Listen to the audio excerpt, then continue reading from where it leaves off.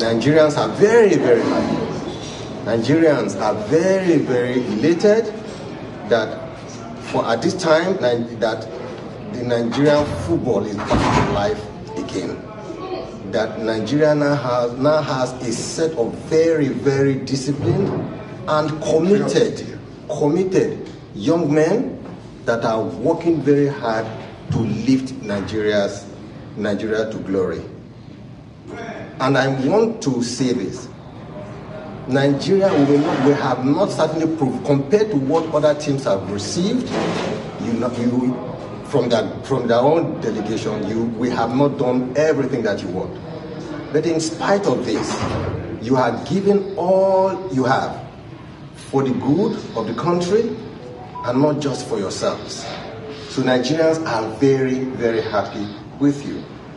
During the first, when you played the first match, or the day you played the first match, you had just finished your lunch when I came in. When I came in, myself and Amaju Pinnick met with the coach and the captain.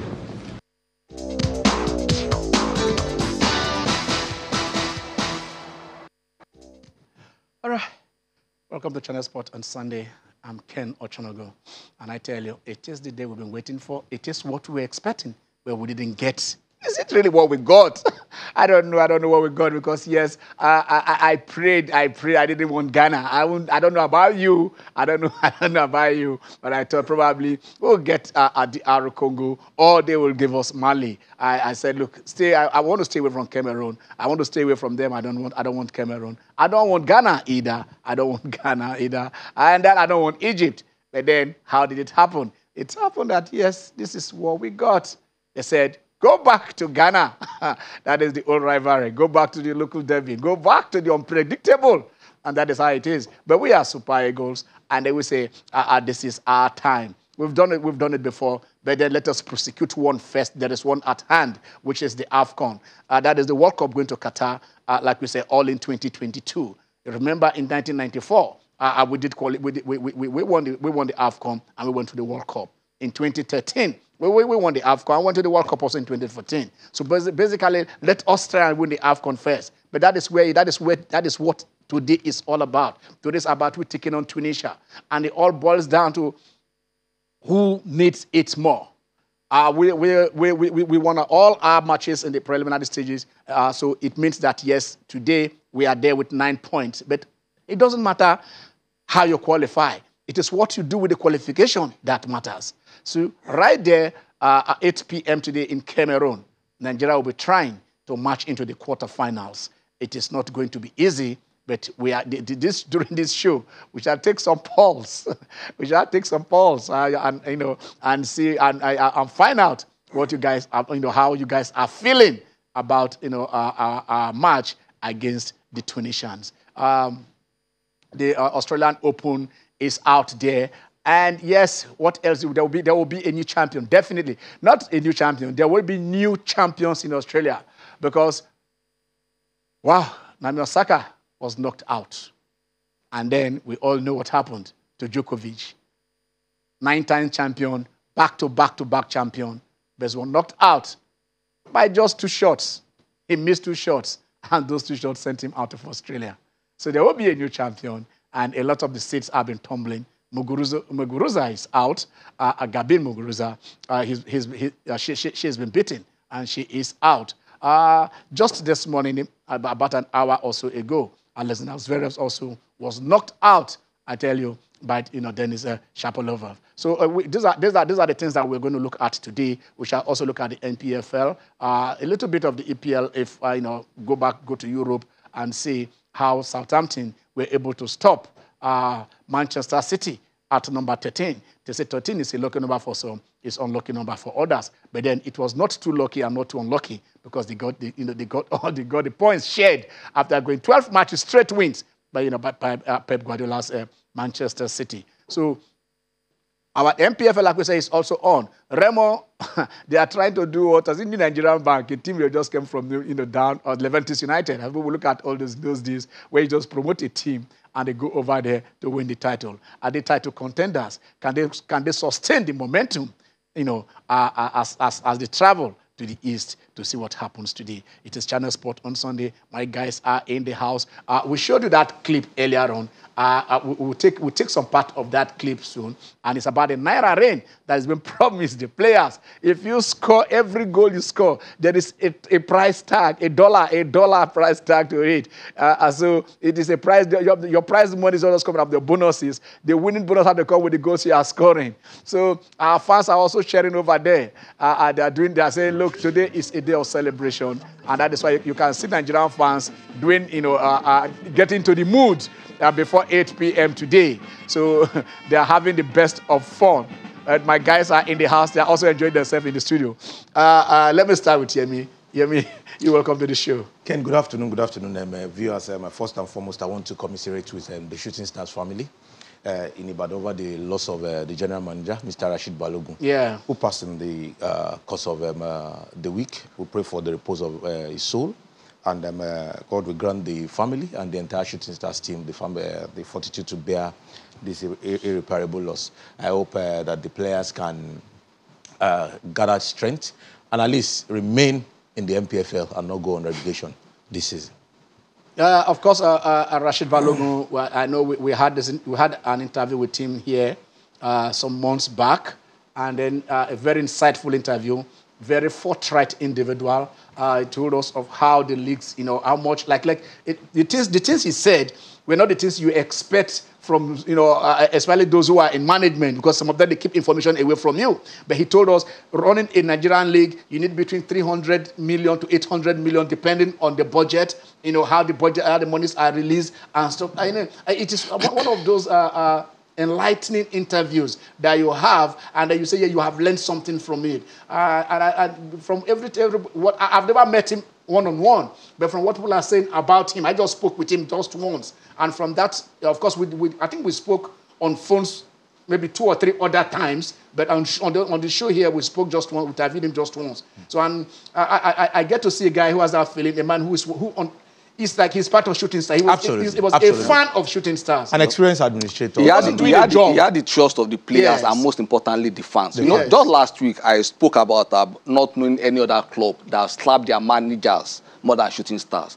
But for Rashid Balogun, he had the trust, because if you check social media, the fans were just blasting in their tribute. So he had the support not only of the players, but more particularly the fans. The fans. And you know how difficult about the fans can be, how demanding we can be. Of course, from the Babylon runs to Anku. Whichever way you want to call it, it's a game we are passionate about. Absolutely. Like we are saying, let it not be a yo-yo. In honor of Rashid Balogun, exactly. Let them stay up.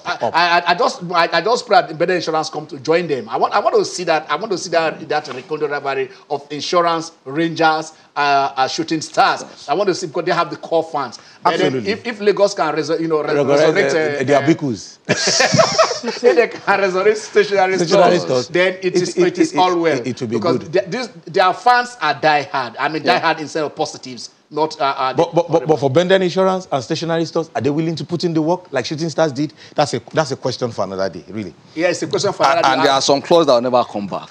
You started by talking about NNB. Yeah. The bank does not exist anymore. ACB does not exist anymore. National Bank, those match now. The banks have all folded up now. So, but even some banks that are still there. Where my bank used to have a... do they still have... No, Wema, I think there was a merger Wema and National Bank. But the Wema still have... Is Wema Bank... No, all banks now play Bankers Game. They play at the Bankers Game. They only play Bankers League. They are not big enough to play the National League.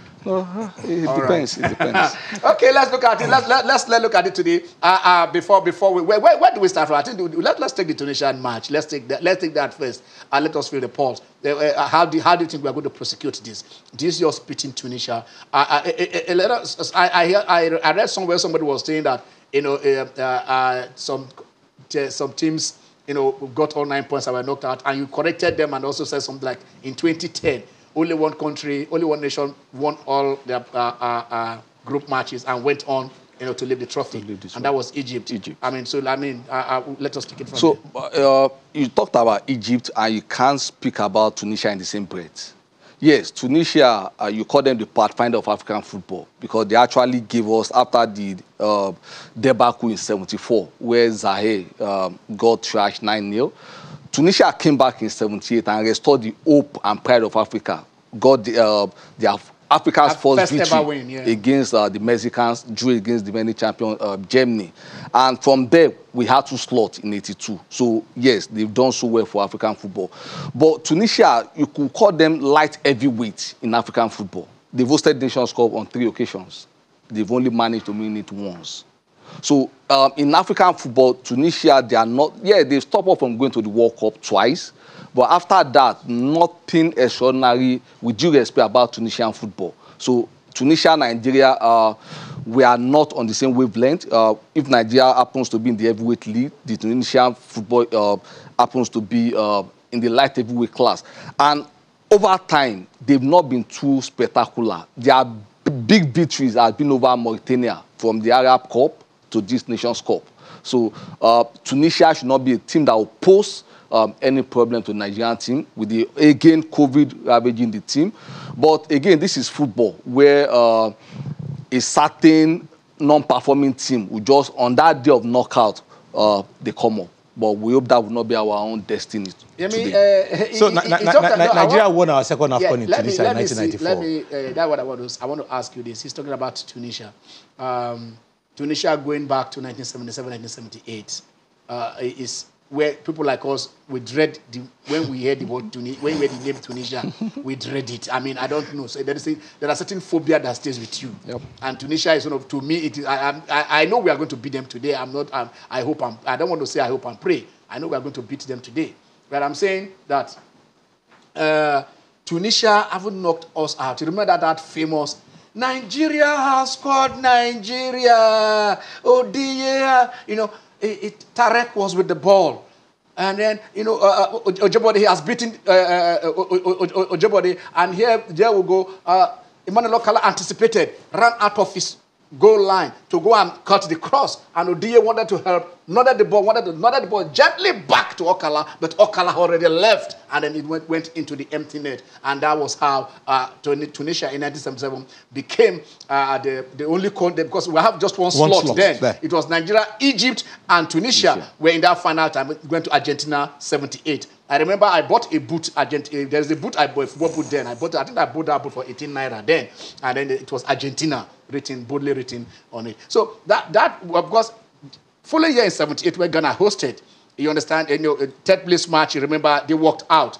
You know, they scored, we equalized, and they said, you know, the goal, there was an infringement, and they abandoned that match, and that's how we won the bronze. It was awarded to us 2-0. So that rivalry between Nigeria and Tunisia has already been there. But the beautiful thing is that when we won in 94, we won in Tunisia. Sure. They hosted, and we won. How do you see today? So we won our second in Tunisia in 1994. Yes. They didn't win their continental trophy until 10 years after. What am I saying in essence? If the balance is tipped in favor of Nigeria now, if you look at it, the balance is very, very tipped in favor of Nigeria. And if you look at the performances at the group stage, Nigeria going 100%, 9 points from the available 9, and the team is better in looking at the first round. Although the North Africans very, very unpredictable, you will not you cannot just write them off, especially as you get into the knockout stage of this particular competition. But on paper, Nigeria is the favorite against Tunisia tonight in Cameroon. Okay, on paper, Nigeria is favorite against Tunisia, and then I'm trying to look at the other fixtures that are there. Okay, there is Burkina Faso taking on Gabon. That match will come on first before our match today. And eventually, if we're able to beat or win, I don't want to use the word win. These are the figures. Absolutely. Burkina Faso and Gabon. Nobody gave Gabon a chance, especially in the group stage, given the fact that their talisman, Aubameyang, wasn't available due to COVID. But a certain guy from what's it called? France has stepped up and is delivering the goodies for Gabon. Let's see whether they're able to still push forward and make something out of this. They are probably one of the 2 lowest ranking teams in this particular competition. So even making it to this round of 16 is already an achievement. But with also COVID ravaging that particular team, let's see what they're able to come up with. Okay, let me go to we have Guinea taking on Gambia. The Wafu battle. There are Wafu teams here. Yes.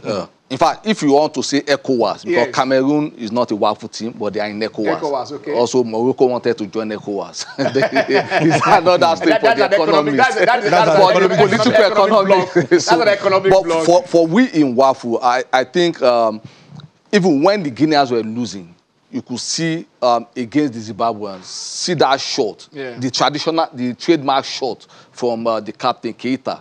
So I don't see the Gambians. They've actually punched above their weight. They've done so well with their coach Tom Safit. So I give to the Guineans to proceed from that round.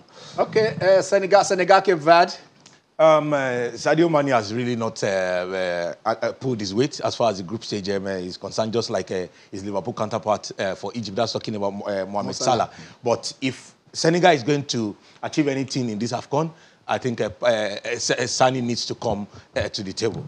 One going 3 matches for them. Morocco, Mali. Malawi. Yeah, Malawi. Yeah, if the team that's majorly underachieved when it comes to AFCON is the Moroccan Atlas Lions. For all their brilliance at club level, World Cup appearances in 86 and 98, they've only won the AFCON once on home soil. Just once. But they won it twice because, I mean, I remember in 1976 when, you know, we came up there with the Babotu Mohammeds and the rest of them all. It was hosted by Ethiopia. That was when we got our first bronze. And Morocco, it was Morocco, and then Morocco actually pre-favorite before the competition. Yes, in the absence of Ziyech, the Chelsea man, a certain man from the Southampton, Boufal, has stepped up his game and is doing well. Whether he would be able to continue in that stride remains to be seen, but it promises to be interesting. But of all the picks in the round of 16, the mouth-watering encounter will be, for me, Egypt versus Cote d'Ivoire. Egypt, Cote d'Ivoire. We saw. Let me stick with you for a second. We saw Cote d'Ivoire roast Algeria. I mean, that the attack of Zaha, Dressler, Pepe. I mean, that front three looks menacing. Absolutely. Algeria imploded without announcing, given the fact that they went so many games unbeaten, even onto the Arab, what's it called? FIFA Arab Cup. Yes. Where they did so well. They beat everybody. Exactly. You expected them to come to this AFCON with the likes of Man City's Riyad Mahrez and just give teams, as in knock teams out, left, right, and center. But unfortunately, they've not come to the party. Cote d'Ivoire, yes, they've had a fair share of their failings when it comes to AFCON. But like you said, Pepe, Zaha, Dressler, the Champions League top scorer. Absolutely. So they've done so well to carry the Ivorians on, and we have a big match on our hands. That's talking about Ivory Coast and Egypt. Okay, there is Mali taking on the third Guinea. So this is a game we should also watch out for, because this is a game they are in our half of that draw. Yes, so exactly. Senegal, Mali, once we can overcome Tunisia, go over either Gabon or Burkina Faso, we'll have Senegal, Cape Verde, Mali, Equatorial Guinea actually waiting for us. For the Equatorial Guineans, this is not female football, where they've actually rules astronomically. This is still, they are still not there with the other teams. The Malians are traditional AFCON team.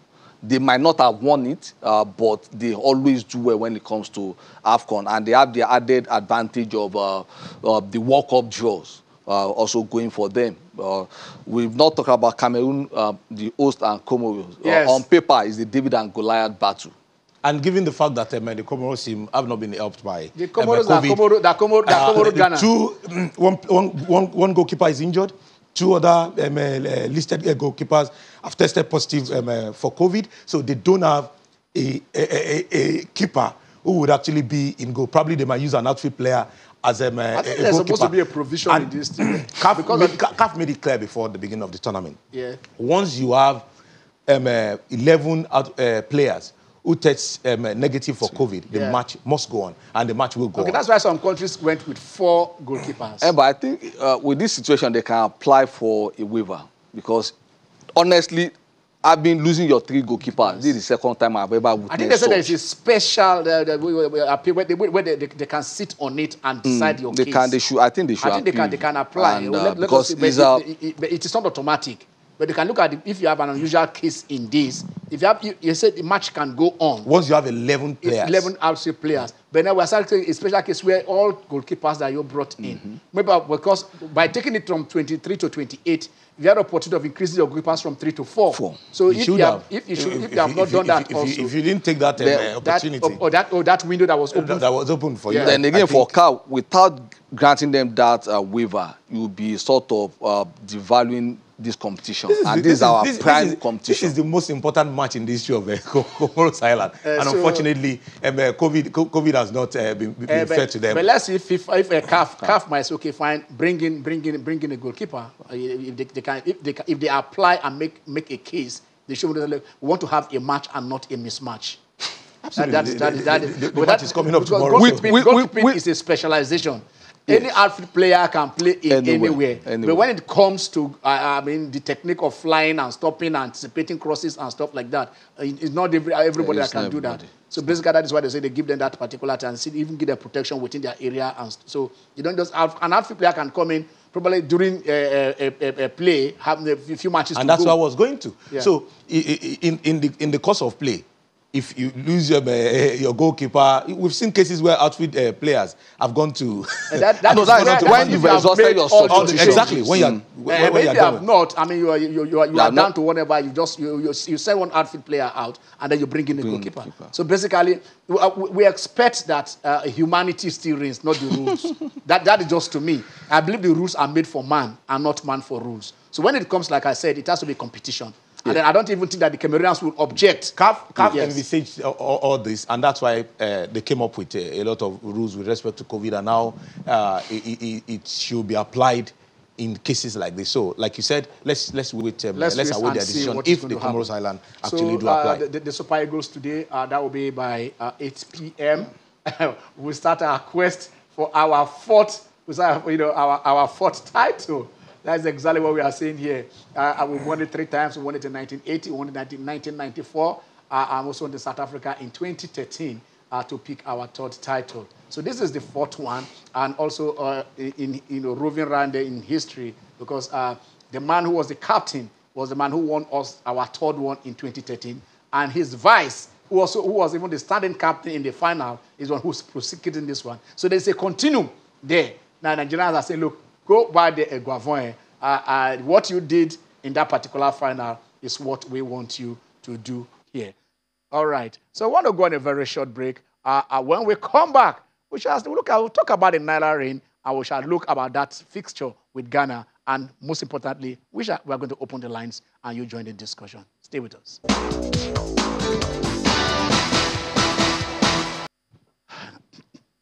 You're welcome back. It's the Channel Sport on Sunday.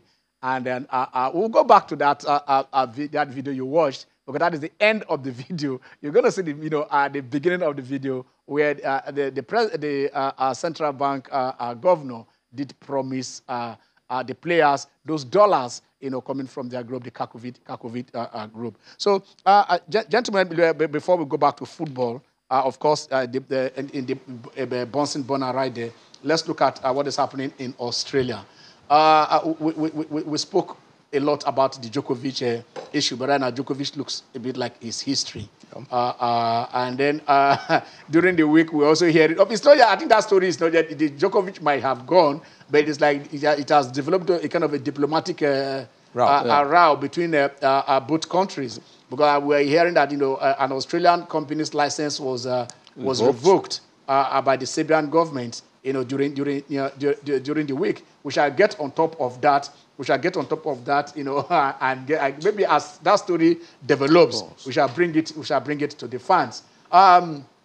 Let's go straight to the World Cup qualifiers. Let's see how anticipation.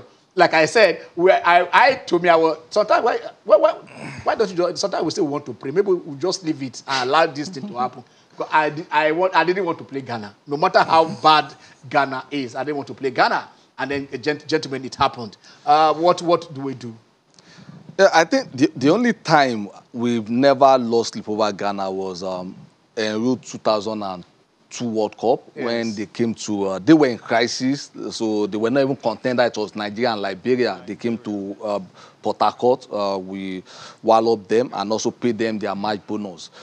But outside that, Ghana has never been a stroll in the park for us, and that is why what Ghanaians are doing now is to bring out there to head. And the margin is like the dentition of the elderly. Because, Ghana, we are supposed to be cousins, but they've always had the upper hand. Champions League in Africa, AFCON. So where it matters most, they have our numbers. But now, don't talk about the history, talk about the present, don't talk about the past. Presently, they don't stand any chance. With the commotion in Ghana now, they will tell you that the Milo van has gone. That is, they serve their coach. Yes. So for now, Ghanaian football is in crisis. So I think we should just exploit that between March 23rd and March 29th and kick them out. So my take on that is this. Current form really counts for some matches. Especially for derbies. Any match between Nigeria and Ghana, forget the current form of any of those teams. They go in there and they give it their all. Ghanaians are written in paint with their exit from the AFCON and the way it has actually come. They were humiliated. That's the even putting it in a very, very minor way. So now they will have their eye on the big one, which is the World Cup. And that's a very, very tricky one. The first leg will happen in Ghana, while the second leg will be played in Nigeria. And like you said, we're perennial rivals. They've always had the upper hand. I pray the Super Eagles goes on to win this AFCON, and that should put us in a very, very strong position. But it's very, very tricky, and that's why a lot of us are actually apprehensive. I wasn't looking forward to having Ghana, having Egypt, or having Cameroon. But it is what it is. To be the best in the world, you must play against the best, and you must come out tops for you to actually call yourself a worthy champion. So we see how it goes. If you look at the draws for that particular third round of the World Cup happening between March 23rd to 29th, you will see that there are no small tips here. Whichever team you draw here, you must put in the work for you to be able to make it to the World Cup. Okay, but we'll still talk about Ghana, but let's just go through this first. You can see Egypt, Senegal. Between Sadio Mane and Mo Salah, one of them will miss. And one of them will wish the other one both of them were in Russia, and nothing spectacular. No, I'm talking about, because both of them are in their team. I'm talking about the Liverpool duo as both of them were in Russia. That's the angle I'm looking at it. Yeah, I know. Both Liverpool players were in Russia. Yeah, so one of them, so now in Russia it was Mane and Salah, but now it's either Salah or Mane. Yeah. So for West African spirit, the ECOWAS spirit, I think I won the Senegalese, and I think they deserve current form. They deserve to be, in Russia, they were knocked out on the basis of fair play. Yeah. They had more cards than the Japanese. Not that they were not brilliant. So it's a team that will always do African proud when we go to the World Cup, and that is what we should focus on. We are not talking about CAF Champions League, where Al Ahly and Zamalek will dominate. World Cup, the Egyptians, they've never been. Exactly, but the Senegalese. You remember that first game against France? Yes, that's 2002 World Cup. That was the Bruno Metsu-led team. Yes. Bruno, absolutely. You can't. There are certain coaches you don't forget. Flamboyant with his hair flying all over, and Cameroon, Nigeria. Another top draw for me, and Cameroonian football is just coming back from the doldrums again. Like we said, they won the AFCON in 2017. Yeah, we're not disputing it. They have a FECAFU president that knows about the game. And we are still awaiting his impact. And we can already see it on the team. That match is between the past 2 winners of AFCON. And the Super Eagles knocked both of them out from Russia 2018. Okay, all right. Both teams, Cameroon, Russia. Cameroon, but they are not in our group. So which of them? Which of them do you think will progress? Yeah, I'll go for the Cameroonians this time around. And they've always the Algerian, when it comes to, aside from 82 where they were unduly robbed, and it was even their case that brought about playing last set of matches at the same time. Because so, Germany and Austria, they played it again. The same father, the same mother but different fathers. Different father. So I think that was the shame of all right, okay. We'll come back to the but let's briefly see what happened earlier this morning, because Francis Ngannou took on his former best friend in Cyril Gane. And then that for the first 2 rounds of that match, I don't know, I think my heart was in my mouth. But we have the expert, the man who understands it more than anybody here in this country when it comes, to the fights, whether it is in the Rose Square, in the Octagon, anywhere. He gives it to you and he gives you the details. Wake him up any point, and I'm confident that yes, he's going to give it to me. We have Tunde Koiki. Tunde, at a point I thought you were not watching. Then I started seeing what you were dropping. Tunde, were you half as afraid as I was, in those first 2 rounds in that fight? Good morning, Ken. Good morning to you guys in the studio. Good morning to Nigeria. To be honest, I was even more afraid even before the fight started. Not to even talk about the first 2 rounds. Cyril Gane is, without the shade of doubt, the most dangerous, the most technically astute, the most fluid heavyweight in the division now, and the most dangerous opponent that Francis Ngannou has ever faced. The fact that he could, dismantle him the way he did and show new tools in his box that we've never seen before is credit to the phenomenon that Francis Ngannou is. And when those first 2 rounds went the way they did, I confess I was very, very scared. I thought if they continued this way, this was just going to be Cyril Gane just winning this by majority decision, by unanimous decision on points. Because I honestly didn't think that Gane had the knockout power to take out a juggernaut like Francis Ngannou. But Ngannou dug himself up. This is similar to going 2-0 down, then coming back to win 3-2 in a football game. This is exactly what Francis Ngannou did. He lost those first 2 rounds. No doubt about it, in my own opinion. He wasn't overtly dominant, but Cyril Gane did exactly what he needed to do, chipping away at him, striking from distance, landing a lot of his significant strikes, and ensuring that he kept him at bay. His defense against that atomic bomb of a right hand of Francis Ngannou was absolutely perfect. Throughout the 5 rounds, Ngannou couldn't land that major right hand significantly, and that was what helped him throughout this particular fight. But credit to Ngannou again, I must say it again, the fact that he showed a different side to him. He showed a wrestling side to him. He showed a grappling side to him. He showed a jiu-jitsu side to him that we've never seen before. And that helped to overcome Cyril Gane. And you must remember that the fact that after this fight, he told us that he had torn his medial collateral ligament and also damaged his ACL, that's his anterior cruciate ligament as well. If you know anything about those injuries, the fact that he could start, not to talk of even fight, is an absolute miracle. So congratulations to Francis Ngannou. I don't know what to say, but he's an awesome fighter. I know we are still talking about those first 2 rounds. But then when Ngannou started going wrestling, when he started going for those takedowns, which were not part of where he used to be, how his plethora, of things he has in his armory. When he started doing that, today, I was shocked. You okay? I was completely shocked. I was stunned. I was wondering, is this Ngannou or somebody else? I wasn't shocked. I mean, Ngannou shot 4 for 5 takedowns. That's incredible. I've never seen him do that many takedowns in a single fight, but he did it. And that was the key. Because in those takedowns in the third and fourth round were particularly key. And the fact that, he managed to slip out of Gann's grasp in that fifth round when he had the foothold, everybody thought was over, that, Ngannou was going to tap.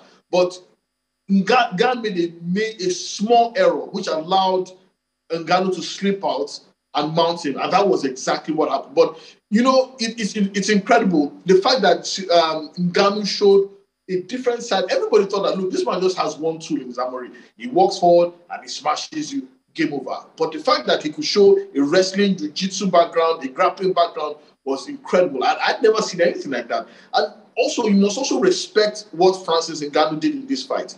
This is the first time that he has gone the distance and won. The last 3 occasions that he went the distance with any fighter, he lost by a decision. Yes. But he went the full 5 rounds, the total distance with someone as adept, someone as technically astute, technically good as Cyril Gane, and managed to dig in and show a tremendous engine. I mean, hats off to this man. And he's just a phenomenal fighter. And it scares me because he shows that he's capable of much, much more. And I'm wondering, what else is he hiding? What else is he hiding as reality shows? Okay, briefly describe that turnover. He was down. Cyril had him down. He was almost trying to tap out. And the next thing, he turned over. Can you describe what happened? Can you describe how in fact, the crowd, everybody was shocked the way he did, the way he was able to maneuver out of that grip and then find himself on top again and then at top Cyril. Can you still describe what happened there? It still boils down to what I said earlier on about how, Francis Ngannou is an extraordinarily powerful man. I don't know how else to explain it. The fact that he had, an MCL and an ACL injury, he shouldn't even be able to walk. Yet, I'm thinking, and from what I'm thinking, I think it was that same. No, was it the right? I think it was the other leg that Ngannou grabbed. It was one I think that suffered. That fight would have been over. But the fact that with the tremendous pain that he was feeling, he managed to subdue that, and he managed to also ensure that he had the presence of mind to be able to overcome that pain and slip out of Gann's grasp is testament to the normal physical strength that this man has. I mean, Gane is 6'4", the same height as him, weighs 247 pounds. That's not a small man. But the way he was ragdolling him like a child, it was stunning. And these kind of people, the only way you can keep someone like Francis Ngannou down, I'm sorry, either you hit him with a trailer, or you smash him with a sledgehammer, or you shoot him. Those are the only ways I can think that you can stop a man like Francis Ngannou, because the power differential is just too much. And I'm wondering how many people can withstand a man like this for 3 rounds, not to talk of 5. But credit must also go to Cyril Gane again. Tremendous credit must go to him. The fact that he couldn't, he had really no defense against the takedowns must be said. But the fact that he managed to negate that incredible right hand of Cyril Gane must also be high. Throughout that fight, he was looking for it. He couldn't get it. Fought at a distance. Ensured that even when he closed the distance, his guard was up, never down, so that Ngannou couldn't sneak in that lethal right hand. Credit must. I'm applauding Cyril Gane for the fact that he could go 5 rounds without eating one of those sledgehammer right hands. My God, he's. But one thing I know that Cyril Gane will be definitely back. He's not going anywhere. Okay. Finally, sum this up for us. Before he entered into the octagon, Kamaru went there, whispered to him, and after he won, Kamaru walked in there and said, "The evolution." I mean, what is evolving here? What is evolving? What's evolving? That's what he's saying, that Francis Ngannou is evolving. Everybody just thinks that this is one man that goes around swinging that sledgehammer with the right hand. But he showed them that now he has evolved to bring in new tricks into his arsenal. The fact that he's a formidable grappler, that his takedown defense is also superb as well. The fact that he also has jiu-jitsu. I mean, he was put in some really uncompromising positions, and he managed to slip out of them as well. And I mean, he's phenomenal. He's the first man in history to take down Cyril Gane. Nobody has ever done that before in Gane's entire history. Yeah, he did it. That's credit to him. So, and he did it 4 times. I'm saying right now, what this man has done in this particular fight cannot be overlooked. But also, I have to look at the fact that where does he go from here? His UFC contract is up. There's talk that he might not renew. He's also talked about the fact that he himself might also go into heavyweight boxing. He's called out the likes of Tyson Fury that he'd like to face them. I mean, the world is his oyster now. Anything can happen. But the truth is, boxing is a very different sport from MMA. I don't know if he has what it takes to survive in that arena. But I'm sure that there'll be a lot of people who will be strapping into their seats, watching what's next for Francis Ngannou. Yes, yeah, you just summed it up. For now, the world is his oyster. Tunde. Let's keep it there until I wake you up again early in the morning to let you know that yes, another fight is up. Thanks, Tunde. Thank you very much. Thank you very much. All right. Man, that fight was a fight. Sometimes the lines are open. I'm sorry, I would have told you this before, that the lines are open. You guys can join the show. Let us know who is going to, no, not who is going to win. I don't want to ask that question, who is going to win Nigeria and Tunisia. That is sacrilegious. I can't ask that. What is the score? What will be the score line when you join this discussion? What is going to be the scoreline between Nigeria and Tunisia? Because somebody said, Ken, are you a presenter? You are not supposed to be partial. Nigeria is playing. I should not be partial. Wait. What should I think of having said that? Where lies your allegiance? Please. Just let us know. What do you think the scoreline is going to be?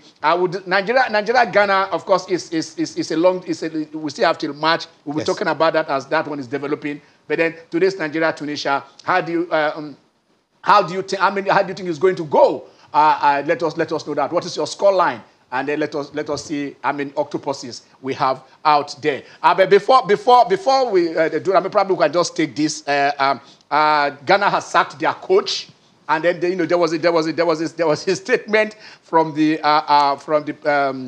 Ministry of Youth and Sports, before he was sacked. The ministry said, we cannot sack him, we didn't employ him, but Effie, you guys should sell this guy to go. Gentlemen, as the politics played. Yes.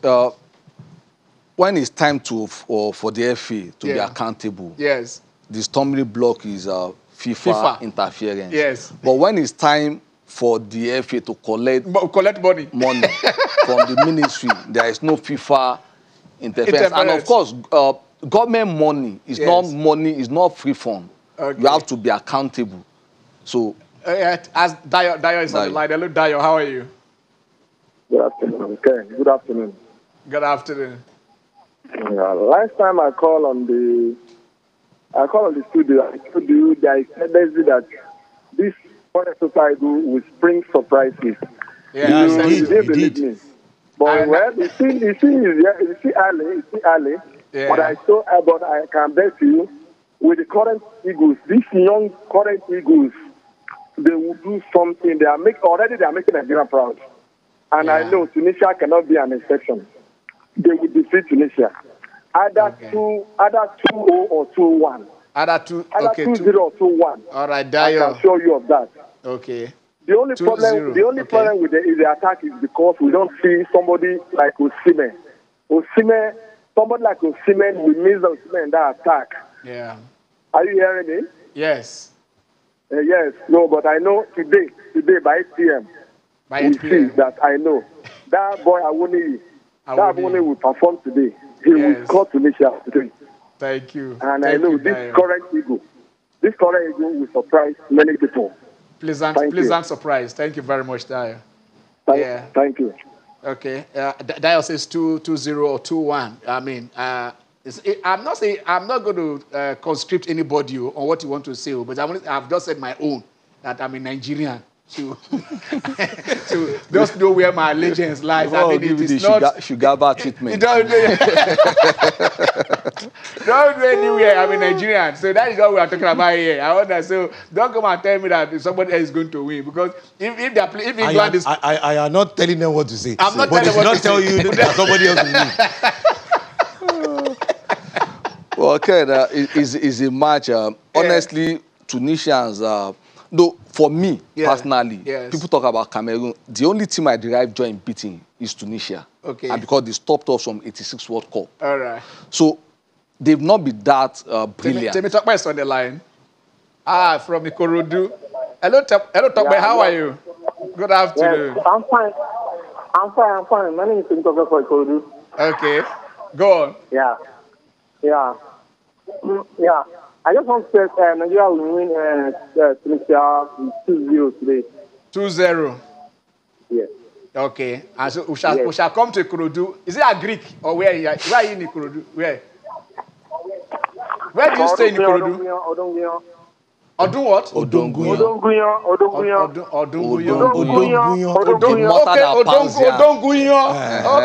Okay. Iyon is okay. You put the yam and then you pound it. That is what you should have said now. You pound yam in the Ikorodu. We shall pound that yam and use fresh fish to celebrate at the end of today.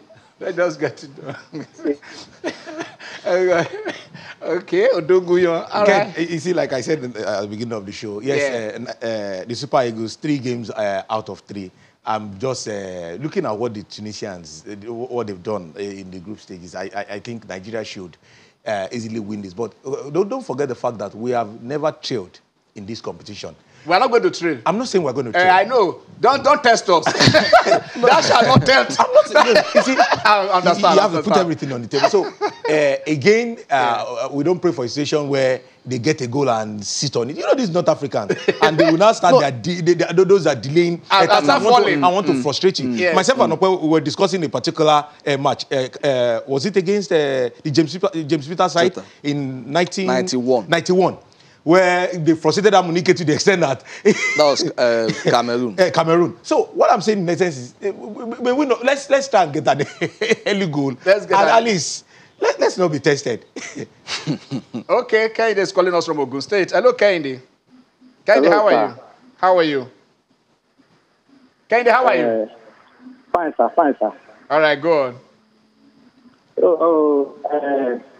I love the way Nigeria is playing their tactics. Okay. So, it's 3-1. 3-1. Yes, okay. Sir. All right. Are you a prophet? No. I just no. Tunisia is not. They are not just one team like that, but we make Nigeria proud, sir. Okay. Yeah. What of Taye? Is Taye there with you? No. Taye is not there. Yes. Is he a male or a female? She's a female. She's a female. Oh, she played ball better than you. Look at you are shaking.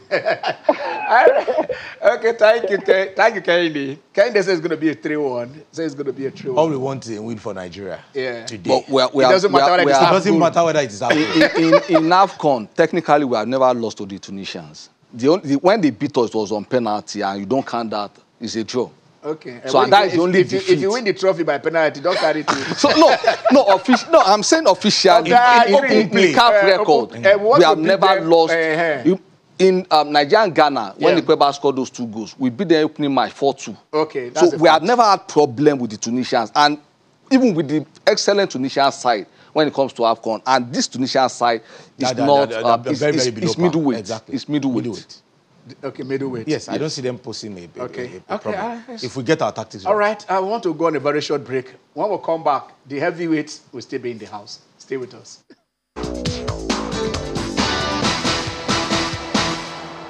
Yeah, it is the dollar reign, but in the equivalent of naira equivalent of dollar reign. Is it dollar equivalent of naira reign? Okay, it's dollar equivalent of naira equivalent of anyway, it doesn't really matter whether it is dollar or naira or dollar or just understand that the rain is going to pour. It's not sure they're just starting and that's the thing. But I hope this do not be a distraction. Thank God it is given to the team, not to the scorer of the team. Because they will say if you score a goal and they start creating that element of selfishness and then individualism within the team, but it's a collective effort. If you like be the one to score all the goals, the money will go round to everybody. Everybody will just score. Just go and score. Create the goal and score it. That's what we are saying here. Allen Yama, 50 million is there waiting for you. $250,000 from $100 is waiting for you. This one, every goal at the penalty stage, $20,000 per goal. Knockout from today, every goal is $50,000. But don't go and take dollar, it will be in Naira. Jimmy, you're welcome to the show. Yeah, very pleasure to be here. Happy to see Nigeria do so well. I recollect before the competition, a lot of people had actually expressed pessimism at chances. But I also recollect that some of our, calling guests also made mention of the fact that they believe that the Super Eagles could do well. And as much as possible, we should not clamor for foreign-based gaffers. So, again, let's state it as clearly as possible. Here on this set, we want no more foreign-based coaches. We want our own. We need to buy Nigerian, and we should not dollarize the Nigerian football team. Okay, let's go to Abuja. Let's go to Abuja because Peter is there. Hello, Peter. Sir, good afternoon, sir. Good afternoon. I am Peter from Abuja. Yes, we know. Yeah, this match is going to be very, very convenient because I have all the confidence that Nigeria is going to win.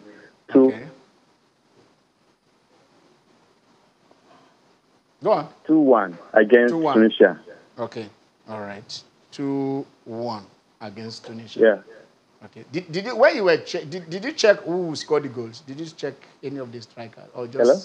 Did you check any of our strikers? Did you see maybe Awoni or maybe Moses Simon or somebody going to score the goal? You didn't. But you saw the final score. Oh no, I can't predict who actually scored anyway.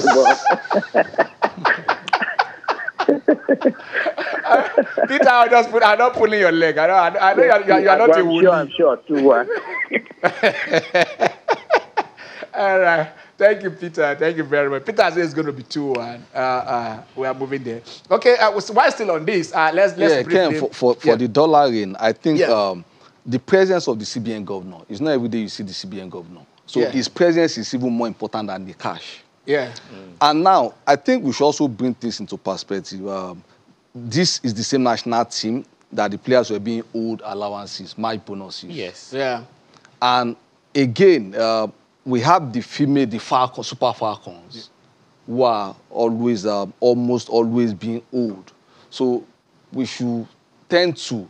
And good, this was not in the dressing room, which was one thing we call against for Amaju. It will happen again. Don't desecrate the dressing room for the Eagles. Yeah. So this was fine. It's taking place where it's taking place. But again, we should be more pro-tournament than in the midst of tournament. The boys don't actually need... But I mean, let's look at this. We've always talked about awards and rewards. Let's take Aminu. So policy, okay. Yeah, Aminu is in Lagos here. Hello, Aminu. Aminu, how are you? Yeah. Fine, thank you, sir.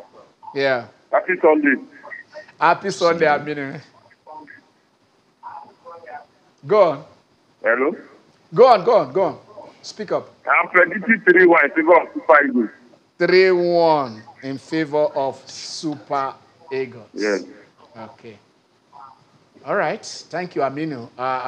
We'll keep up these things, but so that when we call by next week, all of you will know those of you that are really octopus. Either it's octopus, Aminu, octopus, Peter, or which other animal was predicting that time?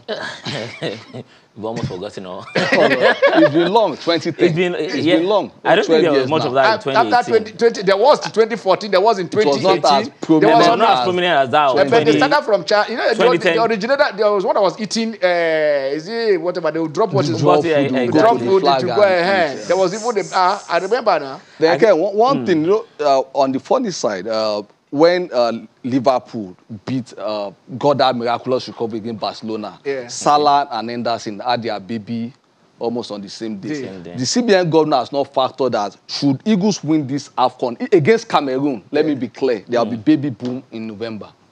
Okay, there will be baby boom in November. Should Eagles beat Cameroon in the final, there will be baby boom. We've seen it. We have a generation. Yes, a generation has seen a lot of Cameroonian pains from '84 in AFCON. Okay, so we'll be celebrating. Okay, but Jimmy, take it up from where he stopped. Yeah. I wanted to look at that. He said something which is very instructive, that I mean, this dollar, the money is coming in. It's coming at the middle of a tournament. I mean, COVID is there. They have all this money. If we have our Falcons who are stabbed up front. We have a situation where even let's not even make it it's about football. It should be about all sports. What exactly do we do to be proactive and not reactive? It looks like this is being reactive at this point in time. We could talk about ambush marketing, but right now it looks like they are reacting. Now they are making us proud. Let's leverage on that. But they should do more before the tournament, let them get active. Let them support this team and ensure what exactly is happening to your allowances. What exactly is happening to the coach. Are you guys okay? What exactly do we need? Where do we need to intervene? Where do we need to come in and try and give you support? And not only for football. How many times have we seen this kind of intervention when it's about other sports? In basketball, we didn't have it. Till tomorrow, we don't know what has happened. The allowances of the ladies that complained, have they all been settled? No, right now we know that COVID is existing. Exactly, so we can only catch them. They are now known, so we now know where we want to drive channel. But again, to recap, to retweet what Ken said last week when he quoted the list, now when you cheer, when the goal is called, you are reacting to input. Definitely. But when you cheer before a goal is called, you are a fan. Definitely. So, and that is what we want to from the sponsor. You are helping to initiate, and actually let it happen. Okay, let's come back home. Like we are saying, our charity does not start from abroad. It's not just in Cameroon, but Lobby Stars today, they will be taking on Eyimba. Jimmy, can you look at those? Okay, show him, give him yours. So, Lobby Stars will be playing against Eyimba. Aqua United will be host. MPFL, yes. Aqua United will be playing host to Sunshine Stars. Plateau United will be away at Wiki Tourist. Dakada will be away at Abia Warriors. Kano Pillars will be hosting MFM. Nasarawa United will host Katsina United. Atlan will be away at Rivers United on Monday, and also Gombe United will host on Monday Niger Tornadoes. On Wednesday, you'll be having games Kwara United against Shooting Stars, and Rangers will be hosting Remo Stars on Wednesday. All right, let's go to Plateau because we have Emmanuel there waiting for us. Hello, Emmanuel. No. We've lost the call. Emmanuel, we are sorry. We're trying just taking that one. Remo Stars have been doing very well. 17 points out of a possible 21. They really have been very, very impressive young boys mixed with, more experienced campaigners. And also the likes of Rivers United, also they have really been imperious. Rangers are really, and I think we need to talk about the loss of the GM of 3SC. We are week 8 now. Right now. Week 8, okay. And Rafiu Shak is my goal scorer. He's been doing very well. I think 6 goals now.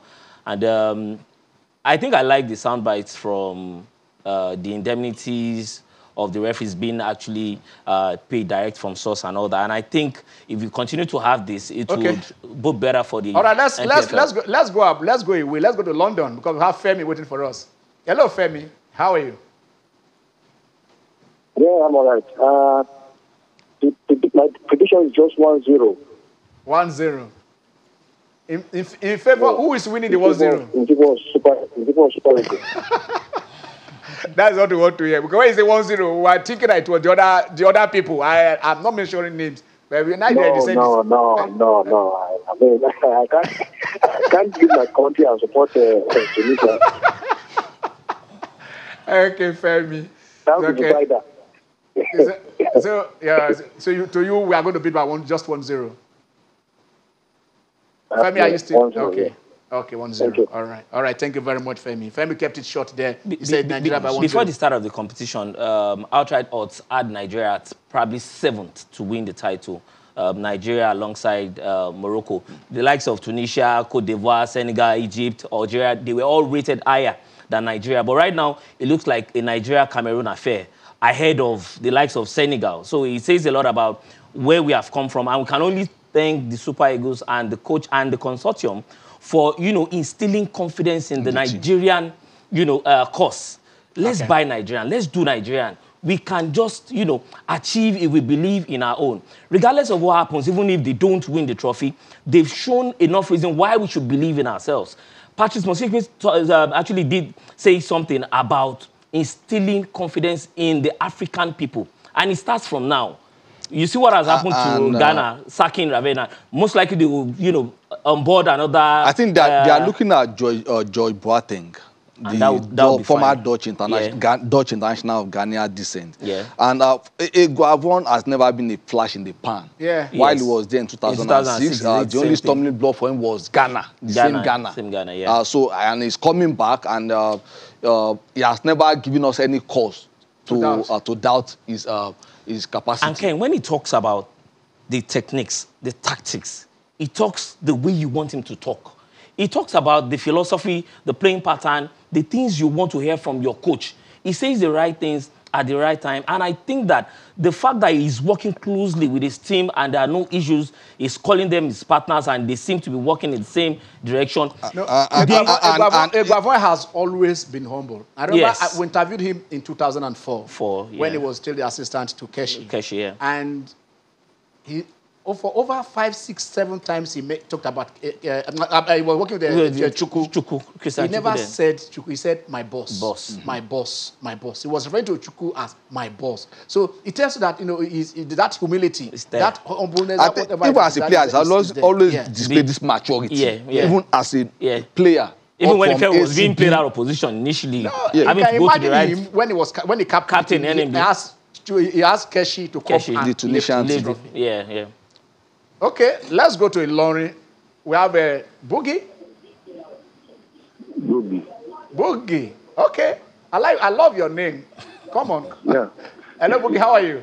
Bobby, this is Bobby from Ilorin. Okay. This is Bobby, G-B-O-B-I. Bobby. Yeah. Okay, remove the I as if you are spelling Ibobi. So if you remove I, what remains is Bobby. Fine. The name comes from that name when I was playing football. Okay. It came from Ibobi, you see? Yeah. All right, Bobby, how are you? Yeah, thank you very much. Yes. I called your first program this year. Yeah.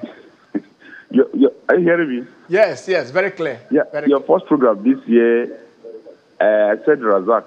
But people don't know much about Razak, but I'm giving you my nickname, which is Bobby, which everybody knows, Okay. However, I told you that time that we need to be very, very patient with Guavon to let us see what he can do. Yeah. Now we are seeing it. So there's no need for us to employ the service of Jose Pereiro. So that is what I want to tell you. That my prediction is 2-0. 2-0.